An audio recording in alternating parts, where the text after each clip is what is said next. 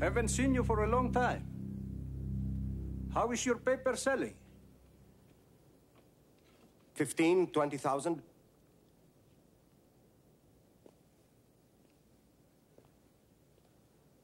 I heard it was a lot more than that. Well, I haven't checked for the past few weeks.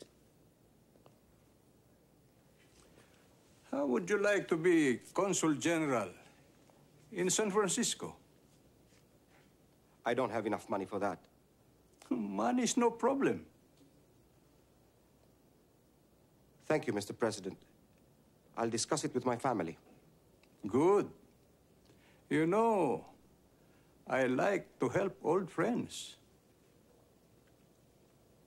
Tell me, have you heard anything about an article that's being published by some American paper?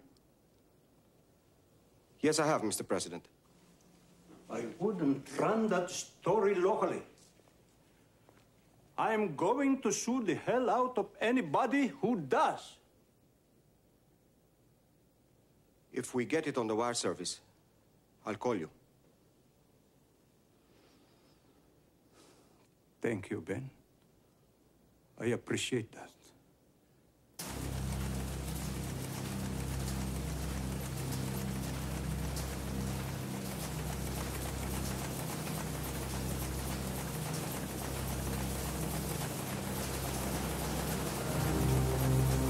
The election tide in the Philippines appears to be running strongly in favor of Cory Aquino. Election crowds chanting her name continue to grow in massive numbers while Marcos crowds dwindle. The fake war medal story is the latest body blow to the Marcos campaign. Many observers here agree a fair election would result in the unthinkable, Cory Aquino toppling Marcos. But a leader of a Filipino watchdog group says there is only a 50-50 chance of a fair election. The Aquino campaign has asked poll watchers never to let ballot boxes out of their sight. Marcos has called in the army to, in his words, safeguard the election process. In Washington, President Reagan has called for a fair election. Senator Richard Lugar and a team of U.S. observers have arrived here to monitor the election process. But Filipinos are frightened. Villagers know the gunmen and the army will be around long after the observers are gone. And so, as Cory Aquino approaches her last campaign rally, the question appears to be not whether she can win, but whether a fair election process will allow her to win.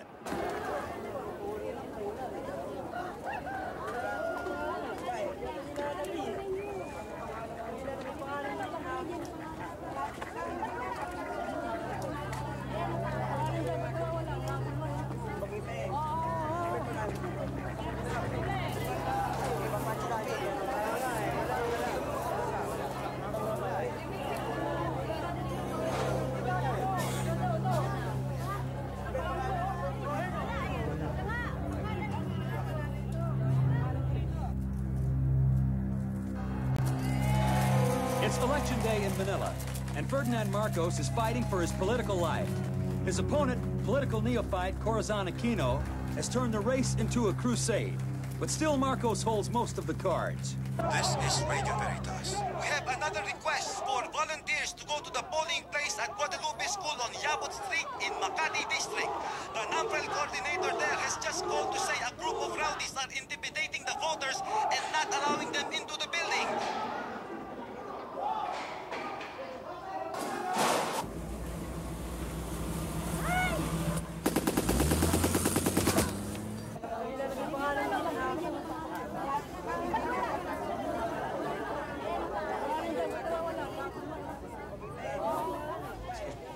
Let's just get this straight. You say you signed up for the electoral roll, but your name isn't on it? That's right. They won't allow me to vote.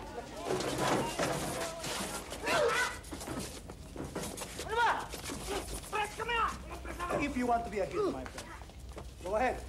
Good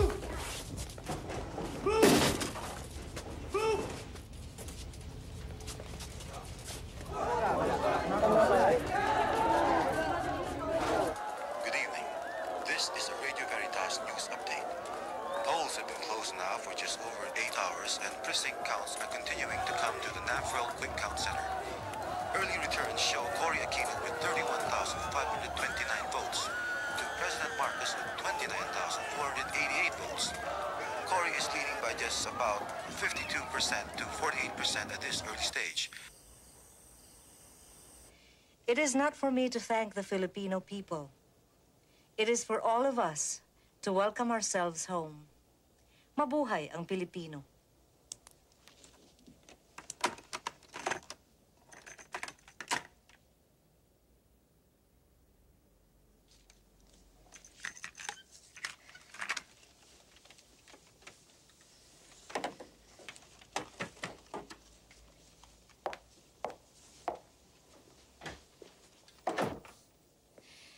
Please deliver this to Radio Veritas. It's my victory speech. The results won't be out for days. I've won. The trend is clear and irreversible. The people and I have won, and we know it. Nothing can take our victory from us. Is the woman mad? No power can pry from our hands the freedom. The election count won't be finished for several days. It was your job to manage the votes, Fabian.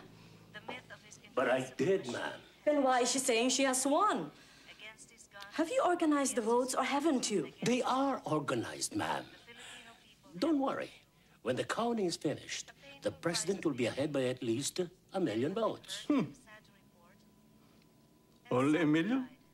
I hereby proclaim Ferdinand E. Marcos as the duly elected president.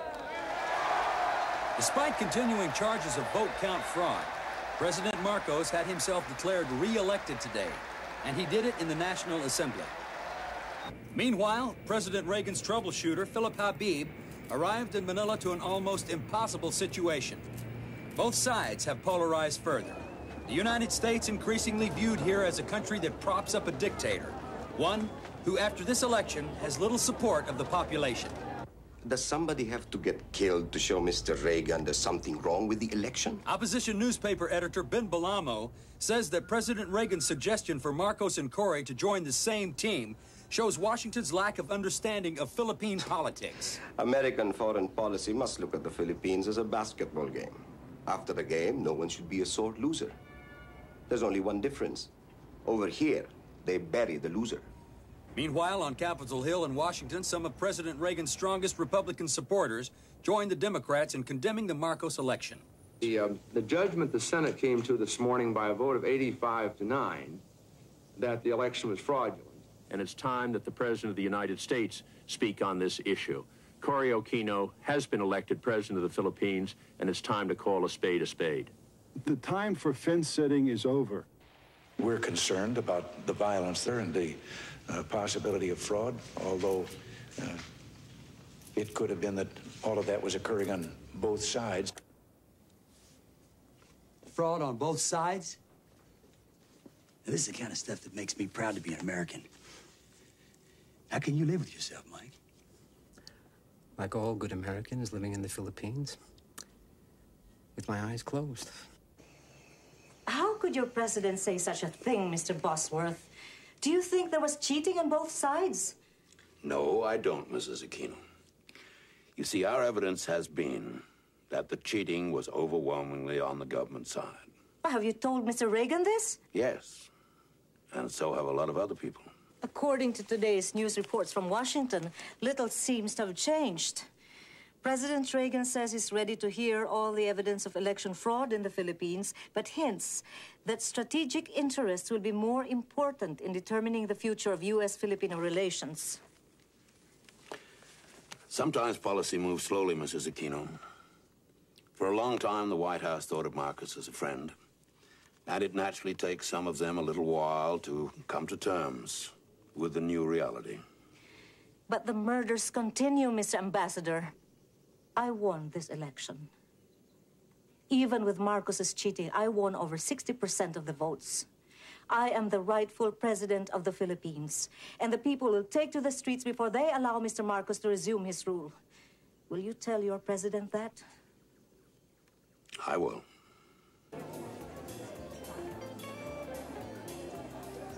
Hi.